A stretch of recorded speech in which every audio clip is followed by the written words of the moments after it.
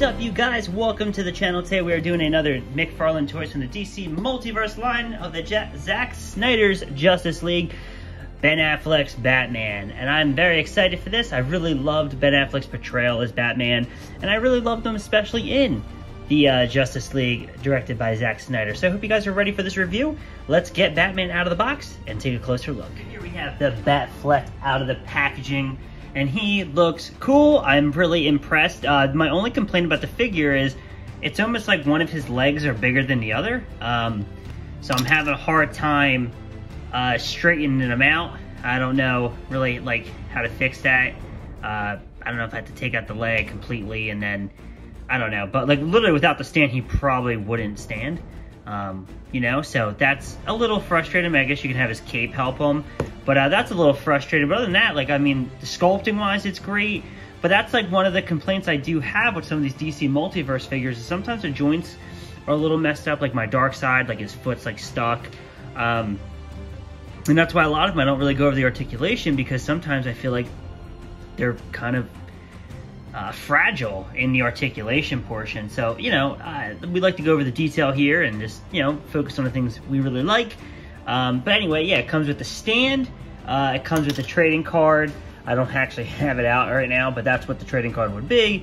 And, you know, I like that they come with these stands because of the fact that I feel like sometimes they have standing issues. So it's nice. But as you can see, like, he's on the stand and he's kind of crooked because this one leg just seems to be slanted or what. I don't know. Like I said, it's not the biggest deal. You could probably fix the pose and make him a little bit more dynamic or whatever. And he also comes with his, well, I dropped it. He also comes with his Batarang, and it looks cool. It looks really, really cool. I like that. It's a nice thing that he has.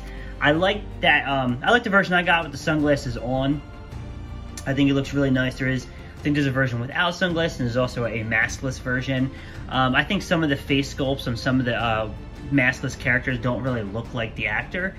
So I'm probably going to keep this as my DCEU Batman. I think, like, right now you can see it looks like Batfleck. The armor is really nice. I really love, you know, this is like from the final battle in the Justice League. So this is really nice armor. I really like the cape as well. I think, like, I know it's kind of weird, but I really like this. And then it looks really nice where it attaches to the cowl. I like his gauntlets look really good. You know, I like that it's a kind of a combination. It almost looks like metal on top of his suit. Same thing goes on through the legs and the feet. And all around just really cool. Does he have anything on the back? No, the back's all plain. But the cape is really nice. I like it. That's what it looks like. It looks exactly like the cape from the movie. Even from Batman v Superman, there's always like this like certain texture that this suit has always had. That just looks so neat. I am really happy with it. Like I like Ben Affleck's portrayal of Batman a lot.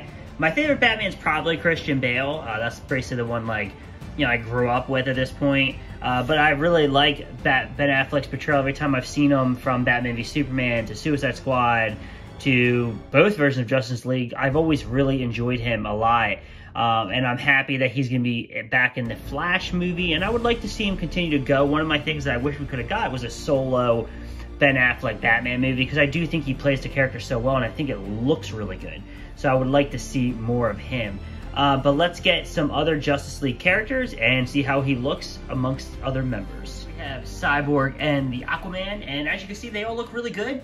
I actually wonder, I don't know for sure, but maybe Ben Affleck is shorter amongst Cyborg and Aquaman. I feel like, yeah, it probably makes sense with Aquaman, but I don't know if Cyborg's that much taller. But, I mean, he's part Cyborg, so yeah, let's go with it. But all in all, I think they look really cool together.